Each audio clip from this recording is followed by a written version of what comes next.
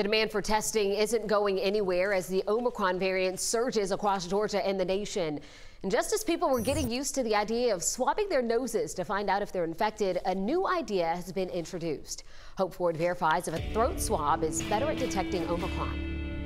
On TikTok, user and journalist Allison Hall posted a video of herself receiving a negative result after swabbing her nose, then a positive result after swabbing her throat. Her positive result was confirmed by a PCR test. Then the hashtag #SwabYourThroat popped up on Twitter in recent days. So, is a throat swab better at detecting Omicron than a nasal swab? Our sources: the FDA, the University of Hong Kong, South Africa's National Health Laboratory Service, and US-based epidemiologists and researchers. This one needs context. A group of US researchers studied 30 people and found saliva tests or throat swabs picked up a positive result before a nasal swab did. The study, which hasn't been peer-reviewed or published, concluded Omicron is better detected by saliva. A study from South Africa, which also hasn't been peer-reviewed or published, showed throat swabs detected all Omicron cases, but 71% of Delta infections, while nasal swabs detected 86% of Omicron infections, but 100% of Delta cases. Throat swabs are used in other countries in combination with nasal swabs to test for COVID-19. But in America, the FDA stands by nasal swabs, pointing to the sheer number of cases already detected by the method. The FDA adding it can be complicated to self-administer a throat swab and can cause false positives as you're not supposed to eat or drink 30 minutes before. Epidemiologist Eric Fagel-Ding telling Today it's not that an at-home test won't pick up Omicron in the noses when swabbing there, it just might pick it up a half a day or a day later. So there's evidence to support a throat swab showed positive results for Omicron faster, but there's also evidence to show nasal swabs work well for the majority of people.